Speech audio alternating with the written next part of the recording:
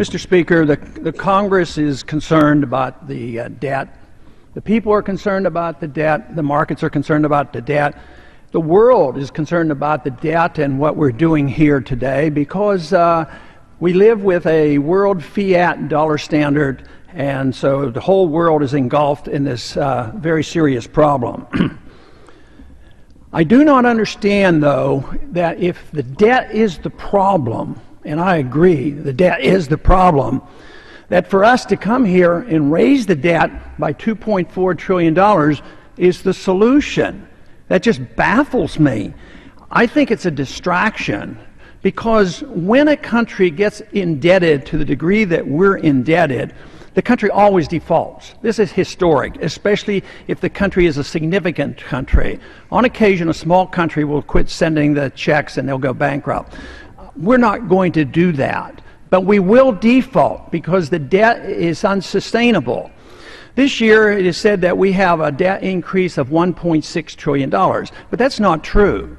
If you count what we borrow from the pension funds, the Social Security and highway funds, it's $2 trillion. But if you include the increase in the entitlement obligation, it's $5 trillion.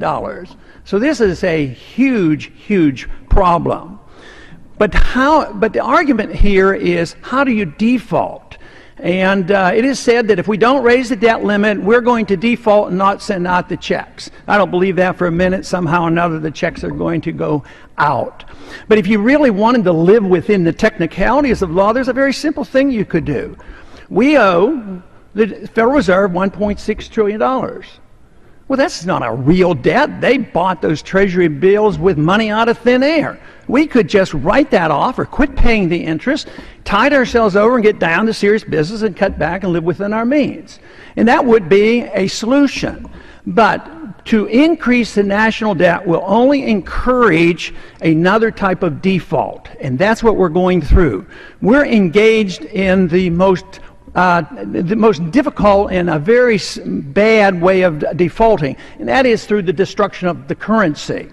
Today, we have an inflation rate of 9%, and that is defaulting. So if a government can default and print money, and if they can get a 50% inflation rate over a period of time, they've cut that debt in half. That is the goal. That is what's happening, and that is very, very serious. Just in these last 3 years in dealing with this crisis, the dollar has been devalued 50% against gold. And gold, of course, is the best measurement of the value of a currency. It's been that way for thousands of years, and it cannot be denied because it's economic law. So we are defaulting. And when the American people go out and start buying goods and services like they are now, they're recognizing they cost a lot of money.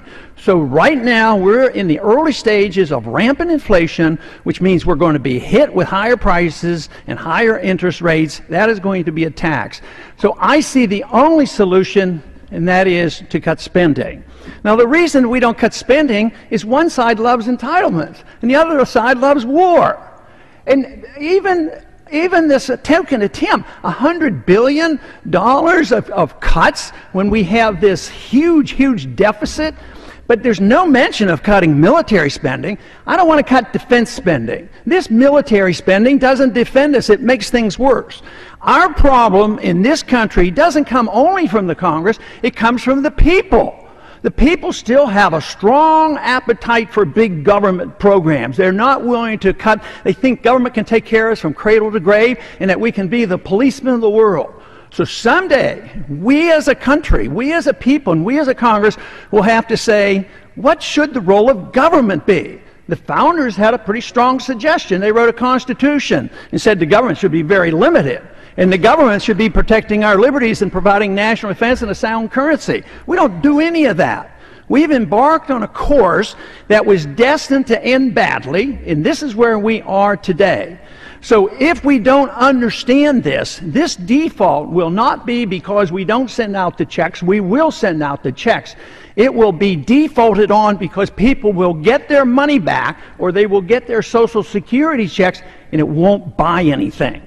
That is much, much worse than facing the fact that we not raise the debt limit and work our way out of this. That is devastating economically, and it's devastating politically, because we just saw a taste of what happens, how the anger is built when you see other countries in Europe now defaulting and can't pay their bills. So this is more significant than ever because we provide the reserve currency of the world. Gentleman's time has expired.